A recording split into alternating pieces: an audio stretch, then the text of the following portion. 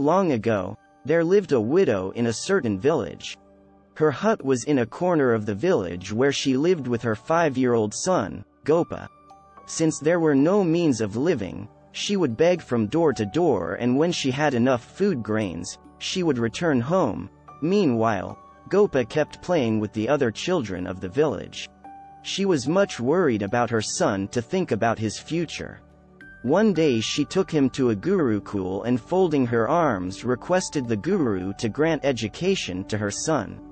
The children of all the villagers were getting an education from this gurukul, so the Guruji inducted the child into his gurukul, and thus his education started.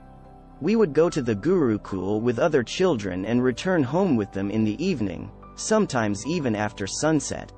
Gopa was young but very intelligent. Whatever the guru taught, he memorized it quickly.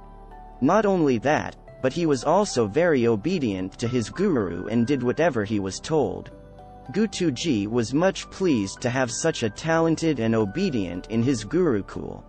One day, Gopa told his mother in the evening that he felt much scared while crossing the jungle. Owing to his small legs, he always lagged behind the other children who would walk very fast and soon cross the jungle.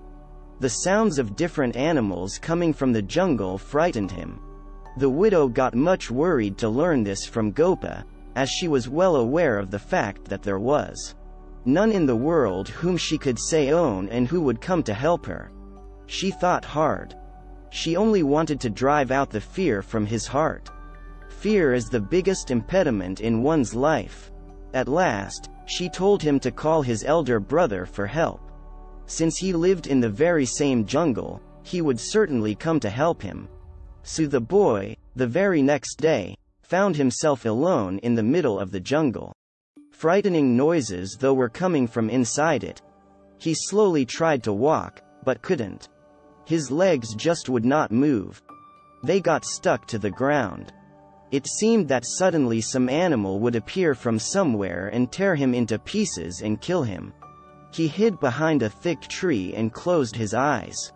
It seemed that his end had come. He remembered his mother's words. Call your elder brother for help. He lives there and he would come to help you. He called his brother, Gopal Bhaiya. Come here quickly, I'm feeling afraid. Please come and help me get out of here. The boy gave a call. There was dead silence. He waited for some time, but nobody came to his call. He felt disappointed. He knew his mother could not lie. He gave me another call. But there was none.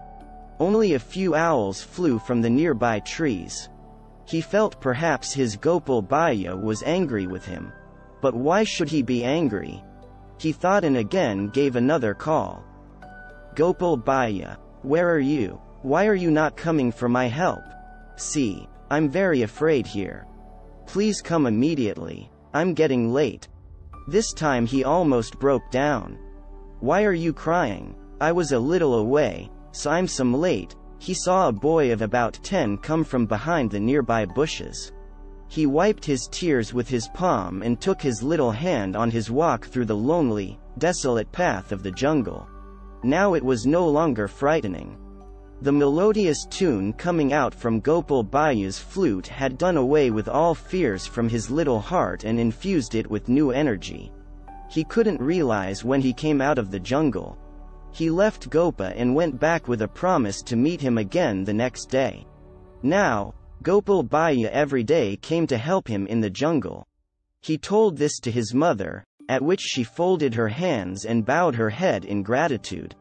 One evening, he told his mother that there was a big function at the Gurukul the next day. His Guruji would perform Hawan for good health and the welfare of all the people living in this world. Like all the other children of the Gurukul, he too wanted to offer something to him on this auspicious occasion.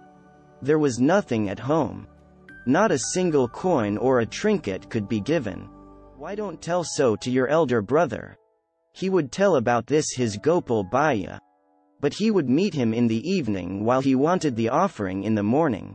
The next morning every child had something in their hand. Someone had a basket of fruits, someone had grains, someone had new clothes, and so on. He was the only one who was going without any offers. He was sad. He walked on, but his feet were not moving. Suddenly he felt someone calling him. It was a boy looking like a cowherd. He was just as tall as his elder brother. He had a small pot of milk in his hand which he handed over to him, and asked him to give only to his Guruji. A little later, he arrived at the Gurukul and was happy to find his Guruji. He was in his seat.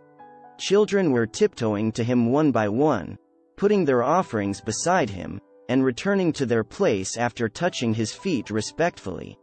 Gopa went to him and extended his hand to give the pot to him. Guruji was doing something, so with a gesture of his eyes, he wanted him to place it somewhere near him. It was a very small presence in comparison with others. He decided to wait. After some time, when Guruji was alone, he walked to him and extended his small pot towards him. He held it in his hand, and casting a look of indifference onto it, gave it to one of his disciples, and instructed him to pour it out in the big drum. It was followed by loud laughter. It was poured into a huge drum. The drum filled up. A little milk was still there at the bottom. He tried to pour it into a small vessel, but what? It too filled up. One more was brought, and it too filled up. Vessel after vessel filled up. Still, there was a little milk left in the bottom. No vessel was empty at the Gurukul. All of them were full of milk. At last, the disciple came back to Guruji and told him about it. He took the pot in his hand. A little milk was still left at the bottom. He called Gopa and put his affectionate hand on his head. He asked him where from he had brought this pot of milk. Gopa told him about his Gopal Bhaiya. Guruji asked him to take him to his elder brother. That evening, Guruji accompanied Gopa. In the jungle, as he gave a call to his elder brother, he heard, "Why are you calling me this evening? You're not afraid today. Your Guruji is with you." "But Bhaiya, Guruji wants to see you." Guruji, who was standing behind a tree, saw a bright light descend from the nearby tree and walk beside Gopa. His eyes filled up with tears of ecstasy. He had never felt such ecstasy ever before.